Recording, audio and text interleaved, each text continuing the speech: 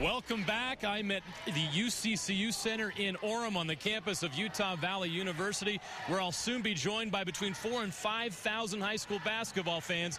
They'll be here to watch #1 Lone Peak, who's seeking their 4th consecutive state title, taking on their rival #5 American Fork. Now, for the 2nd straight year, this game is so popular and has so much interest that they've had to move it to this larger venue. It's always packed. It's always crazy. There's always a lot of talk about it. It's definitely a fun experience to play in it, too. This year we'll want it even more just because it's Lone Peak and you always want that rivalry win. These are the kind of games you want to play in, and you want to have something on the line, which there definitely is.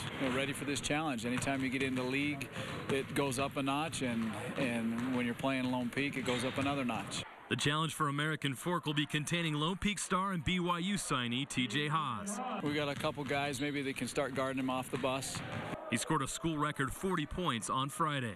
We got to stop him at half court, even above that, not let him get to the three-point where he can either shoot, where he's an unreal shooter, or drive and make a play. So we just got to contain him in the half court. Lone Peak must defend American Fork center Ryan Andrus, who is also a BYU signee. They're both competitors, and I know that when they get on the floor, it's going to be, a different level. I think last year we had 5,000 to 6,000 fans, for each of those games, and you play in a college arena, and it is fun.